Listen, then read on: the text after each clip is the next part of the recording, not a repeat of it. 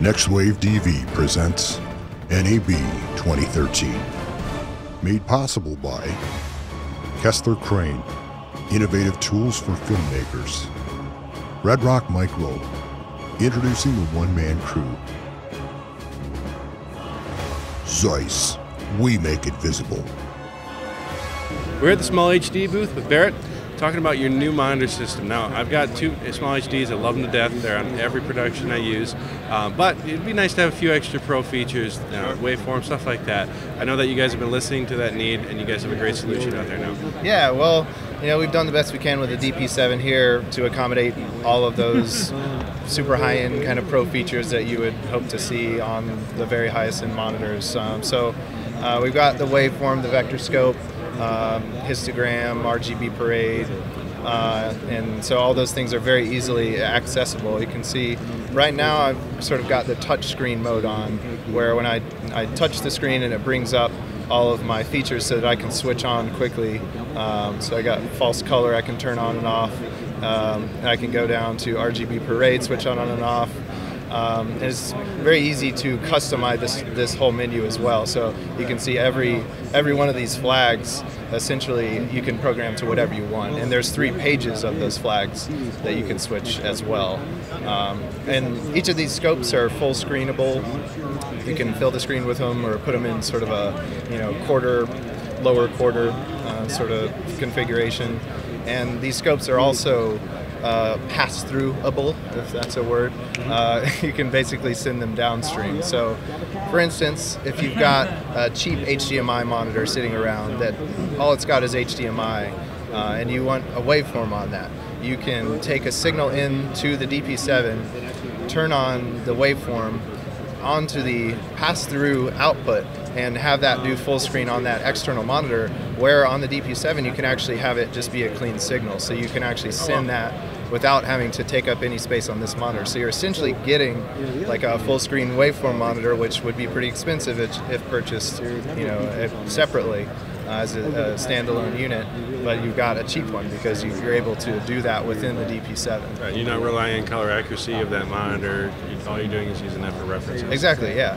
So, and that works for all the features as well. So anything that you can switch on in the DP7 you can send down. Another pretty common scenario that you might find is if you're shooting on an anamorphic lens, you've got sort of a squish signal coming in. Monitoring that can be kind of a hassle, so bring that into the DP7, do the anamorphic D-squeeze, and send that out to any other monitors you want. So, what I'm seeing a lot of too is cameras that are shooting super flat profiles, so Arri Alexa, Canon S-Log, stuff like that, where you want to kind of see a little bit of what it would look like in a grade, so that you're not losing too much in the shadows or whatever. What about that? Can you do that? Yeah, we accept all the 3D lookup tables for every kind of log format that's out there. So that'll load onto the SD card, which slides into the side here. You just load it in and you're good to go. Now, what if you wanted to see a clean, regular look of your S-Log on here, but then pass through to your client monitor a nice, somewhat graded look of like a Rec 709 or something like that? Yeah. Yes. Perfect. So tell us a little bit more about some of the features and navigation. Is it only touchscreen? Is there no, well, it's switchable. The touchscreen, it's a nice feature to have, but some people don't want to get the fingerprints on it. So if you're wearing gloves or something. Yeah, if you're wearing gloves, and to accommodate the sun hood, you want to be able to click that on, and you're not going to have to be able to manipulate it that way. So you can use the scroll wheels. There's dual scroll wheels, one on each side, here and here, and you can use those to do the interface as well. So, and for the high bright version, we don't have a touchscreen interface as the OLED version does, and so there's buttons on the front for that. So can you tell us what the differences a little bit between the high bright and the OLED? Yeah, basically OLED is for when you want to see the maximum out of your camera as far as the color and the contrast range. OLED is very capable when it comes to being able to display the full range, the full gamuts of color.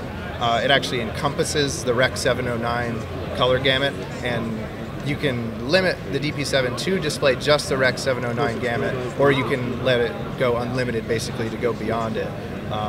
And so that's kind of what OLED's all about. And it's able to reproduce a very wide level of color compared to LCD.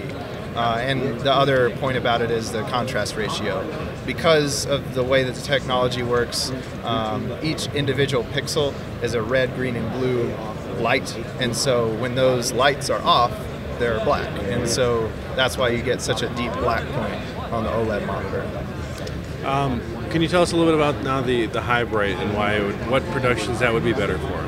Yeah, sure. The Hight version's a 1500 nit outdoor viewable LCD display. And can you just briefly tell us what's like your standard DP6? What would the right? DP6 I believe is 300 nits, and so you're getting quite a bit more than that for the Hight version, and it makes a big difference. So it basically means you're not going to have to use a sun hood when you're outdoors. You can easily see what you've got. You can frame it up and be able to see the color, because a lot of the time you can kind of take a display outside or take your cell phone and you can kind of see a hint of what's going on, but you can't really see much in the way of color and detail. But the 1500 nit Hight really draws out all those details that make it much easier to see without the aid of a sunshade. When you're shooting outdoors, if you have to bury your head in the sun hood, you can't really interact with the scene as much as you prefer to. Exactly, and you have more than one person viewing the monitor.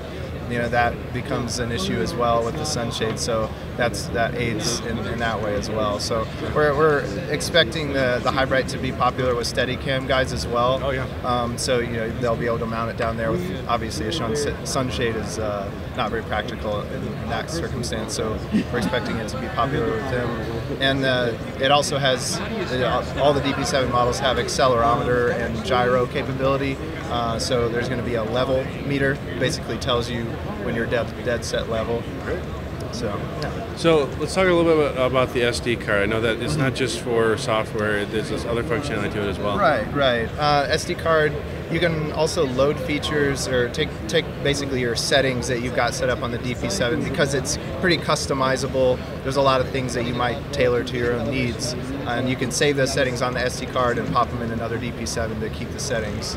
The main thing that we hope to use the SD card for is the 720p proxy recording, which basically just allows you to record sort of a daily sort of 720p.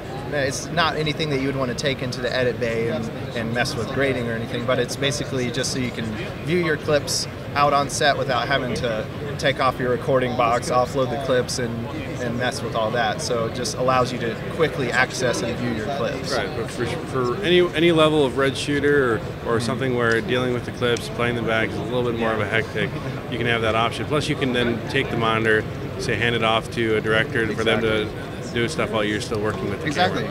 And in addition to that, I mean, if you've got, for instance, a Paralink's Arrow, the little wireless transmitter plugged onto the back, you can be offset or be quite a distance away. You can record your own clips and view them back, no problem. So we expect those kind of functions to be very popular with directors and Steadicam operators as well, because a lot of the time a Steadicam operator is going to get to the end of his clip and he's going to want to make sure that everything went right, but in traditional shooting it's kind of difficult to do. So if he's able to view his proxy clip back, then that's going to save a whole lot of time. Now, I'm sure a lot of people are going to ask, is there any integration with the record functionality of any of the cameras to trigger the proxy record? Yeah, exactly. The SDI will be a record trigger. So, yeah, if you've got the monitor attached to a camera through SDI, you don't want to have to hit record and record on the same, on two different devices. So it'll take care of that. Great. So that I can see being great. As you said, for proxy, if you are shooting red and you want to edit that, and then you can easily then transfer that over later on your final edit. Great. Well, what's the availability? What's the price point on these monitors? $26.99 is the price of the OLED version, and $29.99 is the Hight. OLED will be available in May, and the Hight in June. All right, great. Well, thanks for your time, Barrett. Thanks, sir. Subscribe to NextWaveDV, where filmmakers get educated.